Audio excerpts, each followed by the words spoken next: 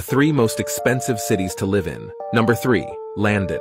The cost of living here is extremely high, not least because of housing costs. The average rent in the city center is around $230,000 per month for a mere studio flat. And let's not forget the cost of education, healthcare, and transport, which are also very high. London is also a very dynamic city, offering a wide range of professional opportunities, which also explains its high cost of living.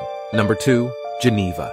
Located at the heart of Europe in Switzerland, Geneva is known as the center of world diplomacy. With the presence of numerous international organizations, the cost of living here is stratospheric, with rents that can easily reach $4,300 per month for a 3-room apartment in the city center. Before we give you number 1, remember to subscribe and like the video. Number 1, New York, the Big Apple. It's a city that never sleeps, and the cost of living is also sleepless.